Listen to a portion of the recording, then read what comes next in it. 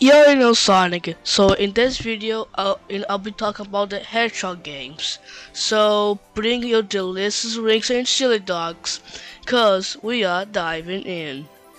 In 2001, after failure of Dreamcast that sold over 9 million units, Sega almost went bankrupt. At that point, with the help of Yasu Okawa, Sega CEO, the company took alone a lot of money.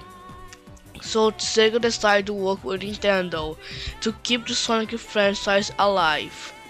In 2003, they later released Sonic Heroes, which saved the Sega because exceeded expectations.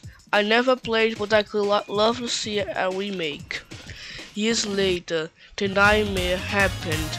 Sonic 06 was released, and it was a failure. The critics ranked this game the worst Sonic game ever. In my opinion, Sonic 06 could be great without the unnecessary long loading screen. Come on, can you now? It's been like this 1 minute. Come on, just load the freaking game! No bugs or glitches on the things. In 2007, Sega did the unthinkable. Sonic Unleashed for the Wii, Xbox 360, PlayStation 3, and PlayStation 2. There was way many versions of it, but it's still a great game.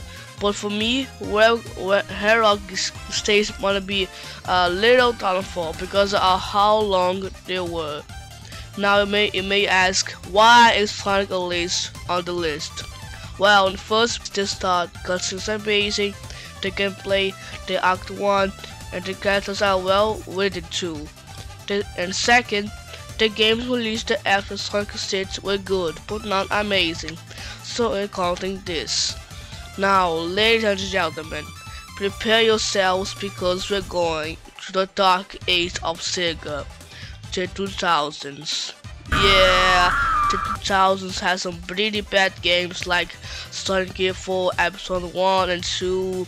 Sonic 4 is known to be the worst Sonic game outside of Sonic 06.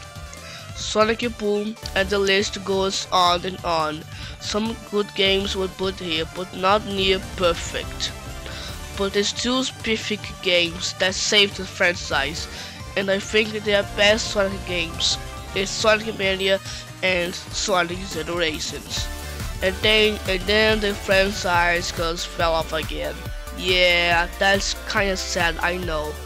But then after 2000s, in 2022, Sega released Sonic Frontiers, and Surprise was a very good game. And this game was there for 5 years, and Sonic fans were starving for good Sonic games for ages. And that's basically it. So, thanks for watching.